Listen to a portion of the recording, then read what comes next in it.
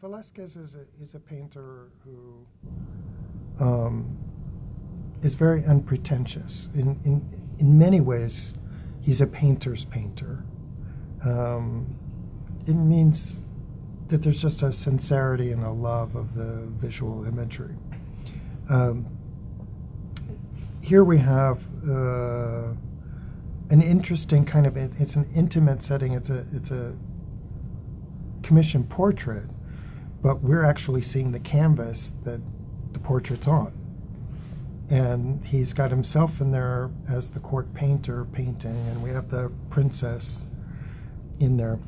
Velazquez and Rembrandt have that shared quality of this ability to create light and shadows and the nuanced shadows and create tremendous depth. And they're on the same footing. An interesting thing is that when we do a close-up of the princess and we see her rose flower, it's impressionistic. It's just a few marks of paint that create this thing. When we see a detail of her face, it's not chiseled out and finished like the Ingres or like a Greek sculpture. It's an impression. So we're getting an indication of that direction into the French Impressionists. But when we stand back and look at it, it's all there. We see her eyes, we see the glint in her eyes, we see the shape of her forehead, we see the folds of her hair. So it's like we have the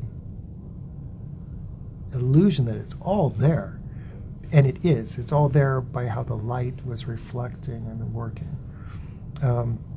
In this painting, you could scientifically just go through the turn of the shoulder, like this woman's shoulders back behind this other woman's shoulders, or the princess is here and she's turned a certain way, and this part of her face is out in front of that part of her face, and then this part of her whole head is a foot in front of this other one. So his depth perception is balancing the nuances. You could spend a lifetime just studying all those connections, and they all fit. It's like, yep, the tail of the dog is over there, and this is over here, and he creates the paint to vibrate and to move around through the depth of this setting.